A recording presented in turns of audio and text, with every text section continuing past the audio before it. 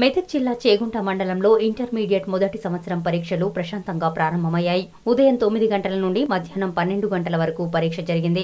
విద్యార్థులకు ఎలాంటి ఇబ్బందులు లేకుండా అధికారులు పగడ్బందీ ఏర్పాట్లు చేశారు. మెదక్ జిల్లా వ్యాప్తంగా మొత్తం 33 పరీక్షా కేంద్రాలు ఏర్పాటు చేయగా చేగుంటలో మొత్తం 3 పరీక్షా కేంద్రాలలో విద్యార్థులు పరీక్ష రాశారు.